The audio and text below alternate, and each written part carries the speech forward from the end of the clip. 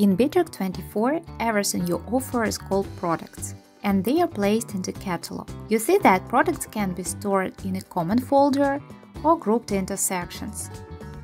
You can find a desired product through the filter. Search a product by its name or by any other parameters. Click Add Field and tick any parameter you need to add to the filter form.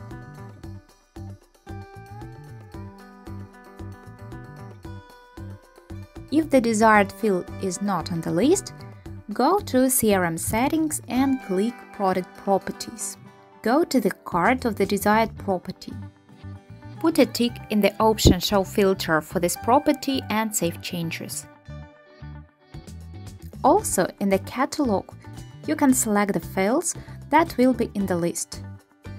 Click the gear and tick fields you need. They will appear in the catalog. If you need to edit products, do this in the card. Press the Edit button and make changes.